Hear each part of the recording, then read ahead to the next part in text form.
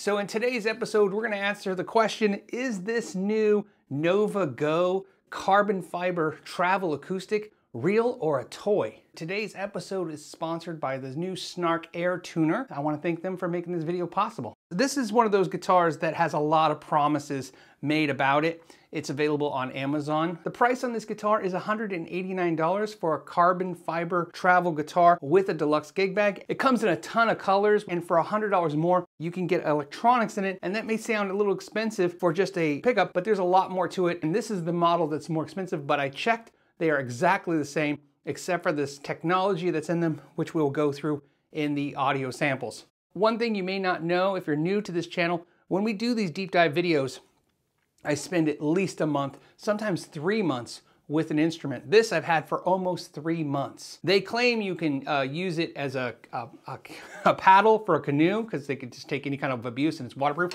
However, this is the one with the electronics in it. So because it has the one with electronics in it, I can't stick it in water. So here's what we have. Let's go over the specifications. They don't tell you what type of frets they are. They look like nickel to me. The tuning keys are very basic and they are working fine. However, I don't have any intention to change them, but if you were to upgrade, it would make a difference on how fine the tuning would be, how quick you could get it to tune up.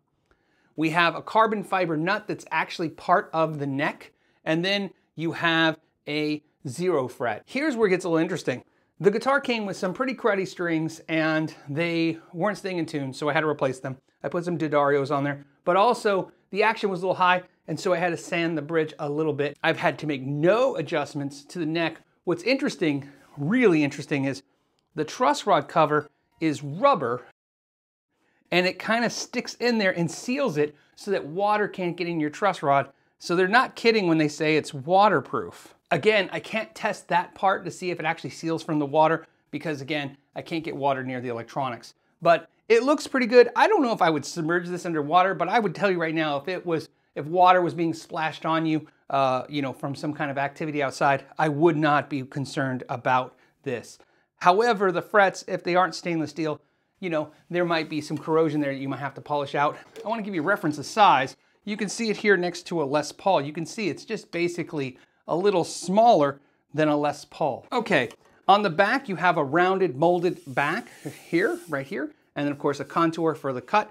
Normally we don't do the handshake test on an acoustic guitar, but this one passes immensely. Obviously it's a little thick right there, but that's fantastic. And the handshake test is where we hold the guitar where the neck meets the body, see how comfortable it is to get around in that area.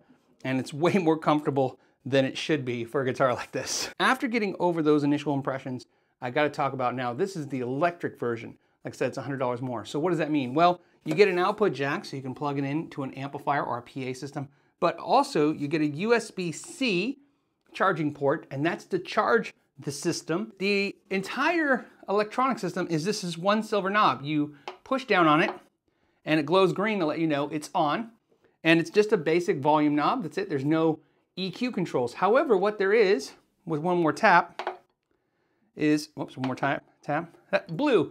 That's built-in reverb. Now, if you're familiar with this channel, you've seen this technology before when I reviewed the High Vibe system. Now, this is not the High Vibe system, but it is some kind of copy of that. And what they're doing is they're using an actuator or dual actuators, and they're connecting them to the electronics. And what that does is they connect them to the body of the guitar, and they turn the body of the guitar into a speaker. So later, when we do the sound demonstration, when you hear the sounds, I will not be plugging direct into the computer or into the interfaces. What you will be hearing is what the room can hear. So yes, this guitar is an actual speaker, and you'll hear the effects coming through the air like you would from an actual speaker. Let's see what you get when you get this guitar. First, you're gonna get a gig bag, but what's nice is it's like hard rubber. See, it flexes, but it is like a hard rubber. I mean, it's not crush proof, but it's definitely a pretty durable bag. Another interesting idea is the strap that comes with it right here, is it comes with 2 of these strap ends. You put these on the guitar, and then there you can use this as your guitar strap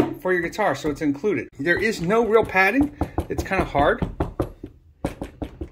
But you have a deep pocket right here, and it's pretty good. You can put a lot of stuff in here. What will come in it is that USB cable for charging if you get the electric one, an Allen wrench, and a very nicely packaged polish cloth.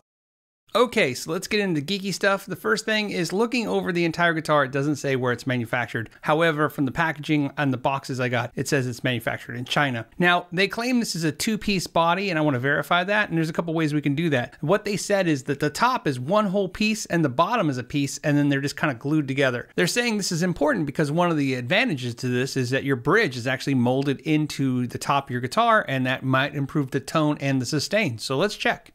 If you look here on the headstock, you can see where there's definitely two pieces to allude to what they're saying. And we can actually go through this sound hole on the side and look inside. So let's take a look. Looking inside, I see two things. First, you can absolutely see where the bridge is part of the molded top. So it is one piece like they said. And you can also see where the bracing is also in the mold, which is interesting. It's not just smooth in there, and that's probably to improve the sound. And right here, you can actually see the actuators, which are the things that are turning the guitar body into a speaker.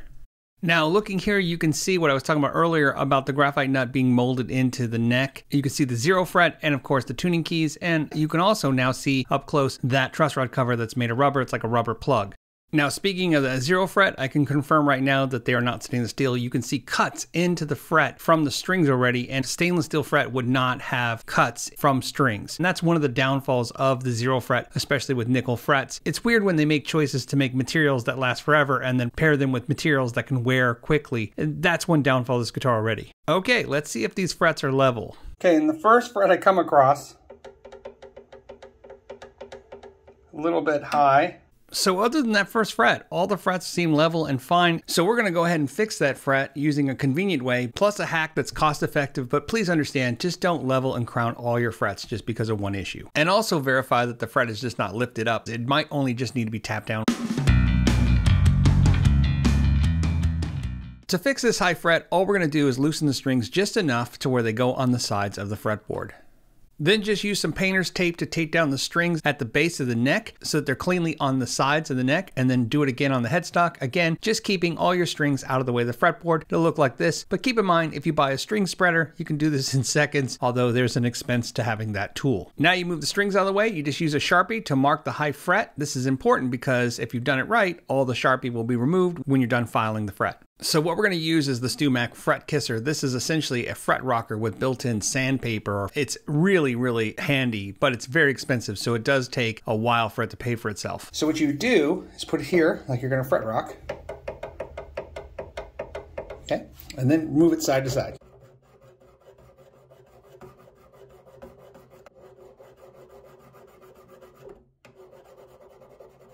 And then you can see now, no fret rocking. Perfect. So now let's go ahead and clean that up. And what we're going to do now is I'm going to use the Z file, but you can use any rounding file. Go ahead and cover it right here, like so, and just go ahead. To polish the fret back up, you have a couple options. You can use the fret erasers, or you can use the micro mesh pads that I absolutely love, or you can just use steel wool. I'm going to use the micro mesh pads because they're my favorite and they get the best results every time. I start with 1500 and I'm going to end at 12,000. This usually takes about 5 to maybe 10 minutes tops. Now that you've successfully removed all the Sharpie, you're done.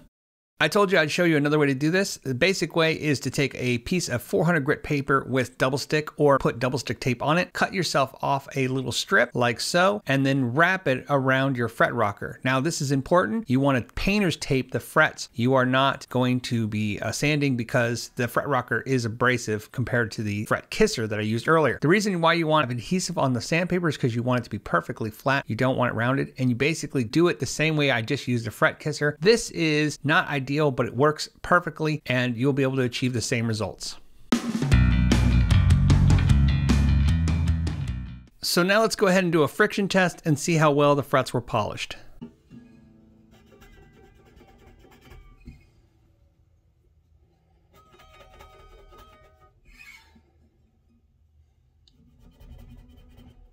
The frets feel pretty good, but they're definitely not highly polished. So I would definitely polish them. And if you don't know how to do that, I have a video down below in the description that'll help you out. Now, something to take notice to is that they're doing hemispherical frets, which means they're rounding them over on the edges. I want to show you how they do this because it is very work intensive. What they do is they basically round off the edges of the fret before it even goes on the fretboard.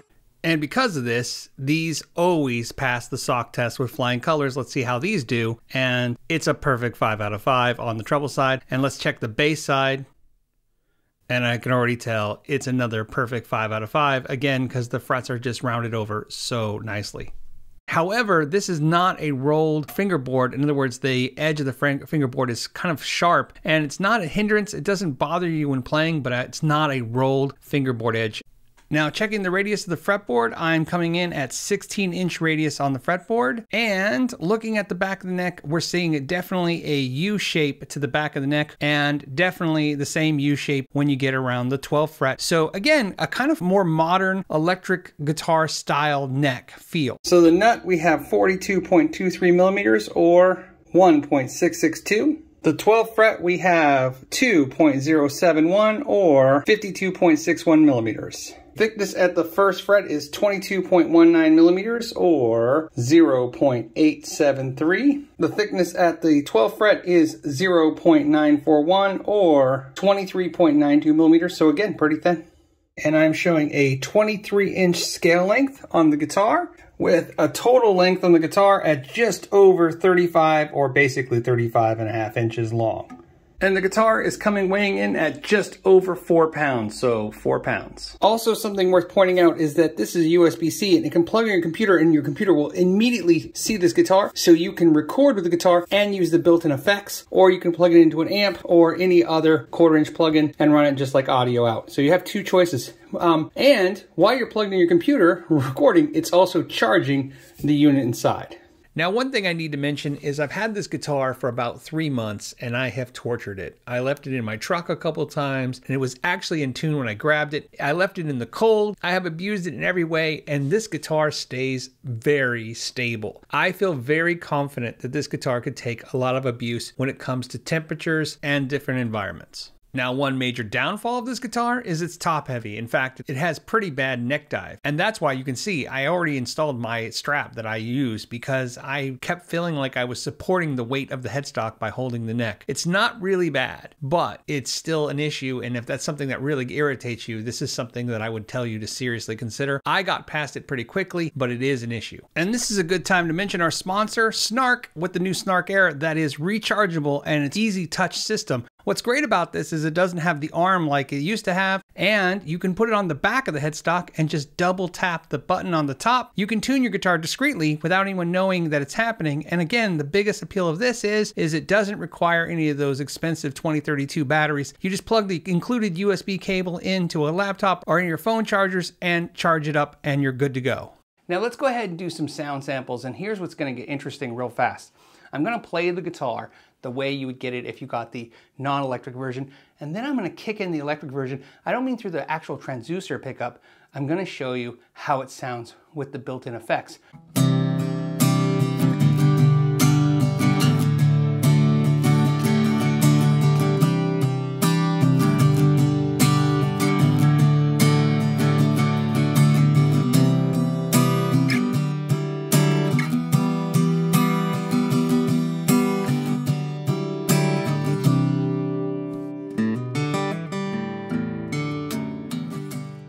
And we're going to turn the volume on the reverb up.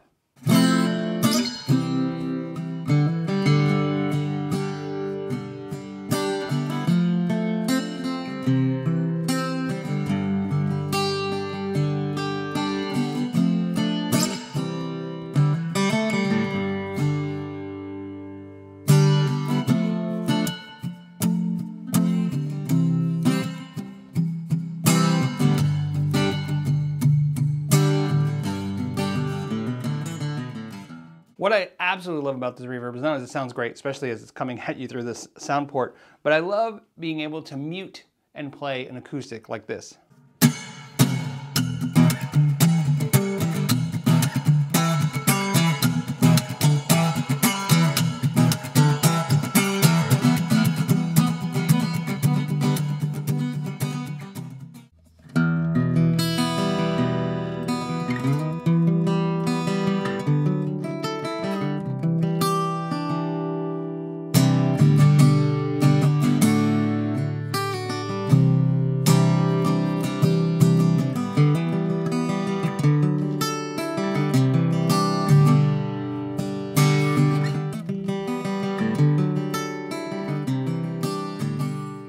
So on the next effects, I'm not a big fan. Next, you're gonna have a delay.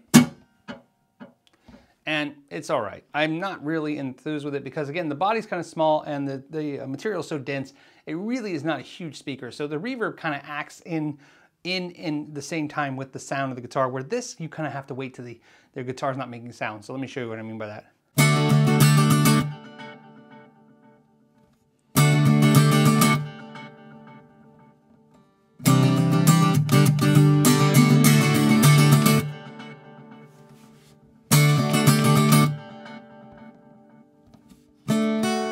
But this is what I mean. If you just start playing,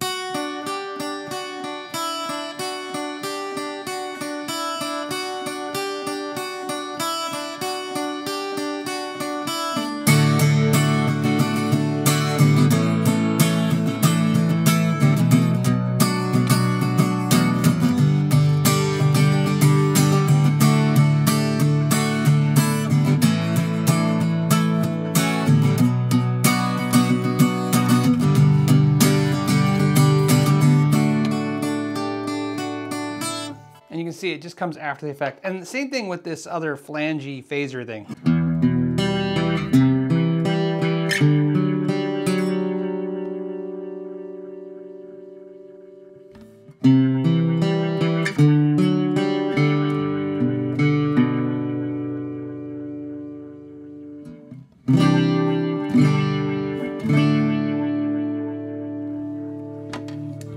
And so you can tell, I think, for me, the reverb is the star of the show.